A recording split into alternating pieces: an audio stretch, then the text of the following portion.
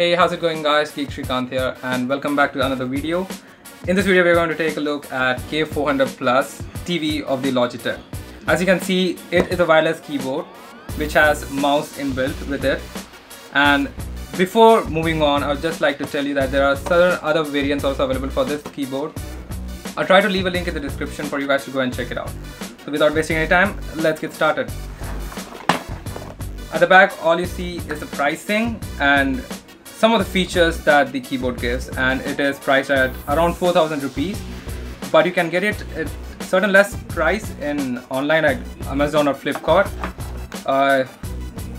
as there would be link in the description. Go and check it out. This is the keyboard. It's in black or grayish with a green accent to it, with this USB one, so you can use it in a wireless way.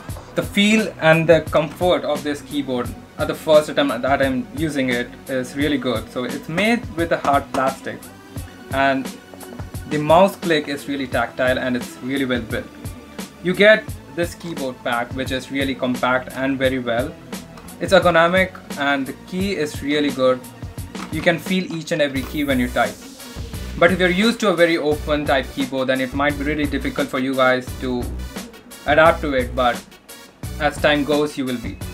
And you get only 3 media keys, which is for mute and other volume buttons, and up here you have other F keyboard functions and with the functions of other areas which you can use.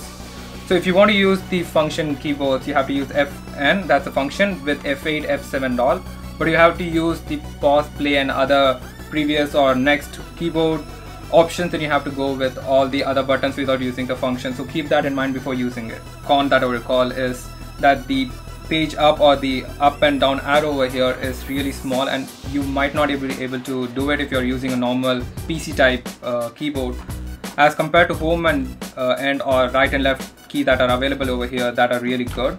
The Alt and Control keyboard key are also really compact. I don't know why they kept it like that. It could have been slightly bigger and making the space bar smaller. To use the keyboard, you have to turn this key so that it turns on, and then you can use your keyboard with connecting it with the USB port when you have in your laptop or your TV or even your computer.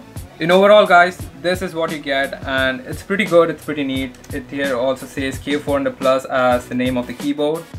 And if you have any thoughts, do comment that below, and I hope you enjoyed it. And as always, #thanks for watching. I'll talk to you guys in the next one. Be happy and stay positive.